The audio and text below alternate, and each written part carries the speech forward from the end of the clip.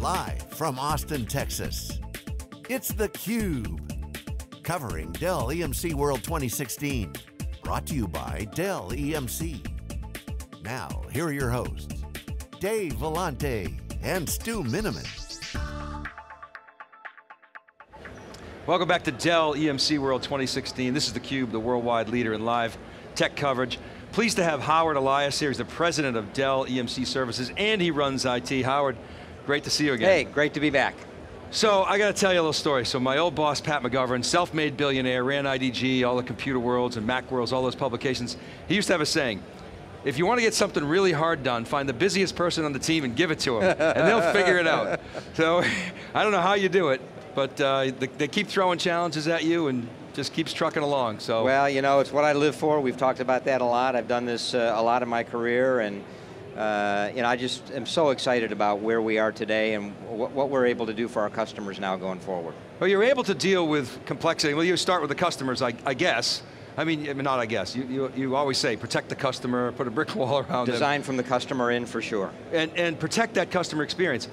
But behind all that, there's a lot of complexity. And you remember, in the 80s, the 90s, there's so many stories about mergers, acquisitions, companies changing systems that were near disaster to the company, particularly IT. Is IT just better? Do we have better processes? How are you able to absorb such complexity with such great success? Well, you know, a couple of things. First, I would say we had a great team coming together and we were very thoughtful about what we wanted to accomplish. You know, look, we know we're two big organizations coming together. We both deliver tremendous value today for customers. And so what we've said day one is we're not going to mess any of that up.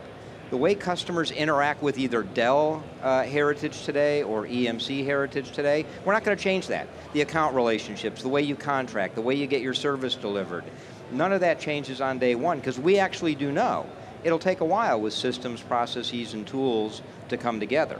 So we've laid out a roadmap that will occur over a period of time. As far as the customer's concerned, we're operating as one. We are one company today, and whatever the customer wants and needs from us, they will get. But behind the scenes, we're going to have to do some things until those systems and processes come together, and we're going to do this at the customer's pace. You know, a great example is services, the business that I'm now running. What we've said is the way that you contract for services, the people that are delivering your services, the escalation paths that you use, all of that's the same today. But we already have some customers that have said, hey, for my Dell data center products like PowerEdge servers, and my EMC storage products like VMAX or Unity, I'd like the consistent experience at least between those two in the data center. So we've said, fine, we can do that for you. So we're operating as one, we've protect what we're delivering today, but we created a new offering called Pro Support One. So Pro Support One says, okay, well if you want that same experience, we're going to deliver it to you. We'll contract it one way for you, we'll deliver a seamless escalation path, and a consistent set of experiences. But we're going to do that at, not every customer wants or needs that, we're going to do that at their pace. So one of the things that people are talking about in terms of this acquisition and merger is not a lot of overlap, but one of the areas where presumably there was overlap was Perot with the services. Dell delevered Perot before the acquisition. How did that all work and come together? Do you just now have that much more to do? Is Perot sort of take that business with them? How does that all work out? It was really a complementary set of services capability. You know, the Dell Services business, the former Perot business, was predominantly APO, BPO, some ITO, and a little bit of consulting around the outsourcing models around that. And so that business is now going to become part of NTT Data. By the way, a great partner going forward. So we're going to partner for all of those services, but all the close to the box services, all the support and deployment services, the implementation services, the consulting services, managed services and cloud out of VirtuStream, all of that stays. It's still a very large business, a growing business, but for the more outsourcing kinds of things that the Dell Services business that are now part of NTT Data, that's where we partner with NTT and other partners in our ecosystem. And that's a tough business and not one that you really ever wanted to be in from when you were, classic EMC, right? I mean, you partner with those guys. And we always partner. Our preference is to offer the infrastructure to that partner ecosystem. Right. Go ahead, Stu. Howard, you've got IT under your environment, and for years, on the legacy EMC side, we've talked to, EMC's IT as, a great internal customer for lots and testing out new technology, everything. You've now got a much larger, IT organization. Give us a little insight. What does it mean to put them together? You've got IT, you got the centers of excellence, spanning globally. What stays the same? What changes when it comes to IT? Boy, it's one exciting opportunity, that's for sure. And to your point, I actually feel very good about what the Heritage EMC team did around IT Proven. Really became a showcase. We implemented our own cloud services, our service catalog. Our practitioners actually, they're the most often seek people for our EBCs. When customers come to the EBCs, the folks that people want to talk to are the practitioners. We love talking to those guys. Right, and you've talked to them all the time. And so now we have an opportunity to do this, to your point, at a larger scale. More technology, more capability. And look, what we want to do is, as well as, as we talk to our customers about their digital agenda, modernizing the data center, transforming the workforce with workforce transformation. We heard Jeff Clark talk about that today. Security transformation. We want to be first and best.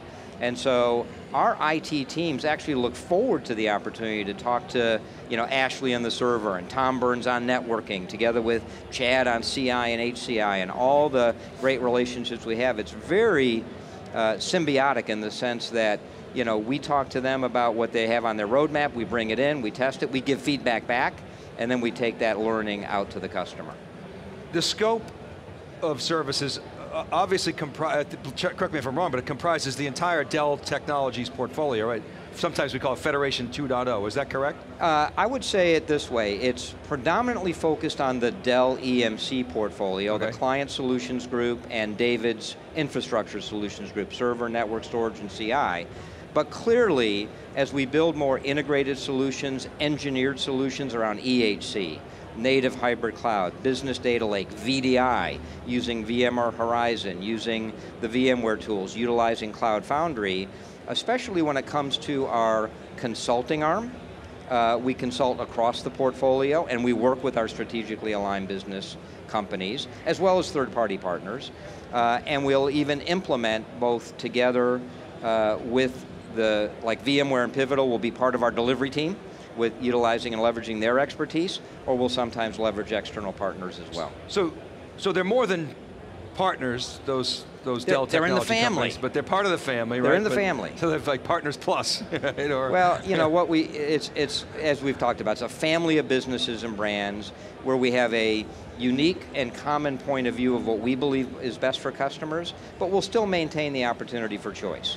And so, but what's very important is that we work together and collaborate, and we see that in more and more of the engineering solutions. Howard, could you speak to how things like your consulting services, what are the kind of swim lanes between what you're doing and what the channel is doing in the Dell EMC go-to-market? Well, I would say it's less about what we do and they don't do, because look, all of us are having cloud conversations, all of us are having big data conversations, all of us are having workforce transformation around VDI and client solutions. It's more about customer, geography, breadth, reach, and depth. And so in some cases, customers want skin in the game from us, and we'll provide that directly. Other cases, they have valued partners they do this with, and so we'll work together with that partner. Sometimes we'll enable with our IP. Sometimes the partner will be the general contractor and we'll come in behind. Other times we'll be the general contractor, the partner will come in behind. Other cases, partners can do it all. But where we're focused is where you would expect us to be focused. Cloud, big data, application modernization, and workforce transformation. One of the other things about Dell Technologies, what used to be the Federation, that always struck me as advantageous for you is it allows you to have different levels of conversations. You just mentioned data analytics. Pivotal brings a whole new dimension, above and beyond infrastructure.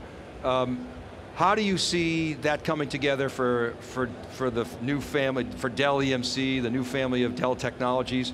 Is that was that largely in place with EMC? Are there more opportunities now with Dell Technologies to do that? There's always more opportunities. I would say the ability now to scale and have more customer conversations, which by the way are going to put some pressure on us being able to have the right skill sets available at the right time, because to your point, it is a multi-level set of conversations. We're having conversations in the data center with the infrastructure, we're having conversations with the CISO around security, we're having conversations with the line of business around digital future and big data analytics.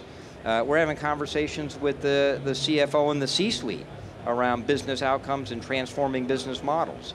And so I think it just gives us more opportunity. The thing that's been most gratifying for me is, and you heard it from Michael, we had a vision around being the trusted advisor as the essential infrastructure company for this next industrial revolution. And a wonderful set of words on a chart. But we back it up by the technologies, the breadth and depth of our sales go-to-market, our services organization, all of the businesses. But what's most gratifying is I hear it played back by customers. Customers are saying that they now see us playing a bigger role, having a bigger seat at the table, because now we have this breadth from edge to core to cloud, and the ability to have that set of deep conversations. Howard, where are we with respect to services and IoT? Is it still too early in the game, or are you certainly having discussions, but how much of that is driving actual activity? It's early innings, as you would expect. I mean, there's a lot of activity going on, what I would say, on the edge and in the core analytics piece. But there's a lot that's going to happen here over the next couple of years as you think about distributing the intelligence. You've got gateways today that are aggregating the collection from all the endpoints. A lot of times there's some real-time activity going on there, but not as much as most customers would like. So we're getting a lot of that back to the data center for that processing. But you saw VxRail in 3Us, the amount of power we have with the cores and the storage capacity and the bandwidth capacity. Imagine having VxRails at more and more of these edge locations doing the real-time processing at the gateway level to be able to respond back to those sensor activities. And then the data center core is really about deep analytics, deep learning over the time series of data. And that's an incredible capability. Howard, one of the announcements made this week was that from a financial standpoint, customers can now consume infrastructure from more of an operational model. That has a real impact on your business as to how do we make sure that the infrastructure can actually be elastic, not only just spares there, but when I need more capacity, it's there when I need it. How does that impact your team? Well, first of all, it's a great impact for the customer. Yeah. We've always had this continuum from capital purchase to lease to open scale options to full utility, probably 6 or 7 models in between. What's really nice now is we've got with Dell Financial Services, with DFS, more horsepower, more capacity to do more of this. And what it does for us, especially on the consulting side of services, is it's a much easier conversation with the customer now. You're cloud first, you want to be cloud ready, you want to move to the cloud. Now let's talk about what workloads make sense in what model. Because every workload is not the same. Some workloads make a lot of sense in a utilitized public cloud type of an infrastructure. Other workloads that are more predictable, more sustainable, it is always more cost effective to do a capital purchase or even a lease based on cost of capital in a customer or a partner data center. And that's being proven out now in spades. So the ability now to have this full continuum, and really from the sales and the services perspective, we're neutral. However the customer wants to consume, we'll advise them based on that workload and help them consume that way. I got to ask you a semi-personal question now. It's sort of your career. You've had a long career, you've accomplished a lot. I want to ask you about Joe Tucci. Have you been in touch with Joe much since the acquisition? Your thoughts on Joe as a leader and your relationship with Joe? So, I've had the great fortune to work with Joe now for 13 years. Actually was at dinner with him last Thursday night. He's in a great place.